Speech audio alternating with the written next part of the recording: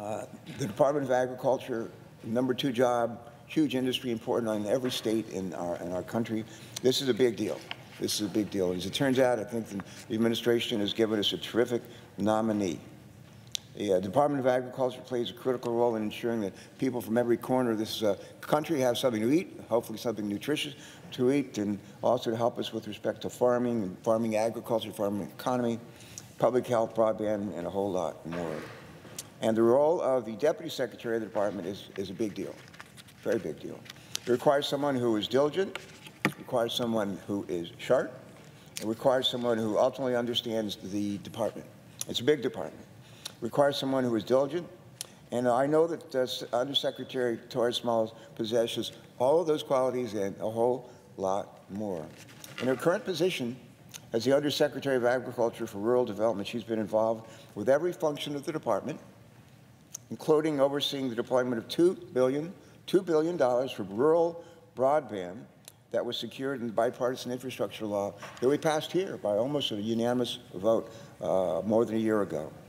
This month, we saw states across our country receive this significant funding to expand broadband access for literally millions of people in many parts of our nation, rural parts of our nation, including Delaware's own Sussex County, one of the largest counties in the country. We only have 3 counties in Delaware. The southernmost county is Sussex, and it's one of the top countries, one of the top counties in the country for growing corn and soybeans, and it's one of the top counties in the country for growing chickens.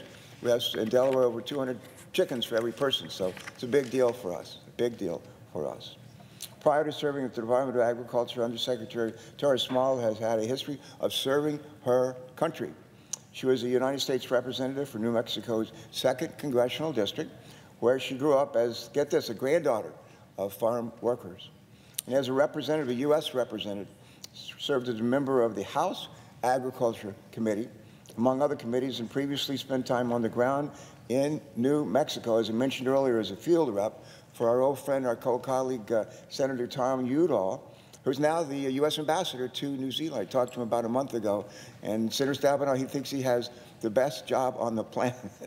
And if you've talked to him, you know what I mean. But Xochitl is also an accomplished attorney, practicing water and natural resources law, and served as a former clerk in the U.S. District Court for a fellow named Judge Robert C. Brack. And all these experiences help make her well-suited to take on the role of Deputy Secretary, because I know that she understands our nation and understands us on a human level as well. That was made especially clear during her nomination hearing.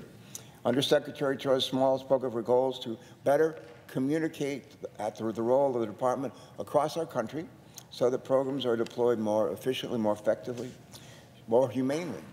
She also highlighted how she will work to support underserved producers and small farmers by raising awareness of the federal resources that they may be eligible for.